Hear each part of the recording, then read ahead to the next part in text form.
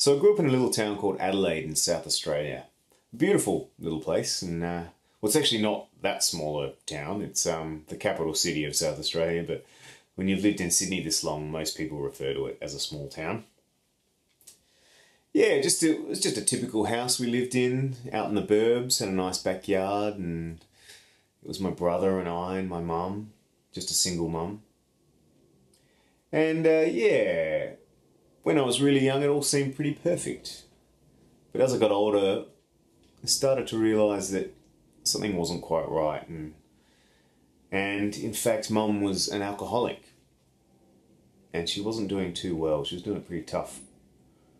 But the irony of that, I guess, is that she met some pretty interesting characters, being,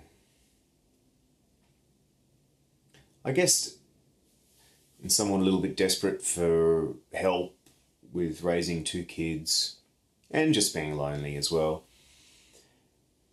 And through these people that we met, they actually introduced us to music, which was probably one of the best things that could have ever happened to Clayton and I.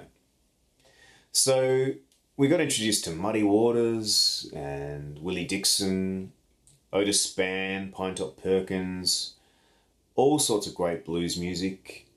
And we had an upright at home.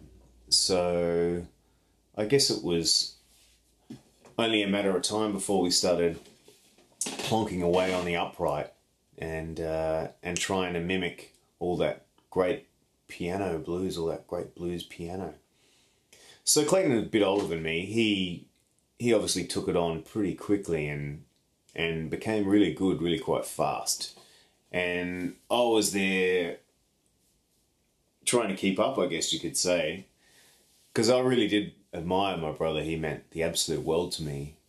And I guess people often say it's pretty weird having two keyboard players in the same family, but when you think about it, there's so many brothers that play guitar, brothers that play drums or guitar and bass or both sing or whatever.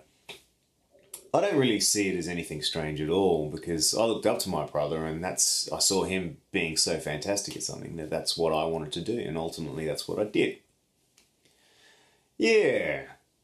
So anyway, it eventually all got a bit too full on in Adelaide with Mum, even though she did the best she could supporting us whilst having her, what they call a disease these days, alcoholism. It's, yeah, it's treated more like a disease.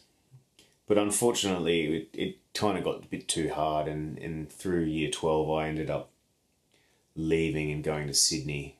I ended up leaving, going to my dad and doing my last year of school with my dad. And then soon after I went to Sydney. Clayton had already been there for a few years, so that was pretty handy. And quickly started touring around. And now here I am now.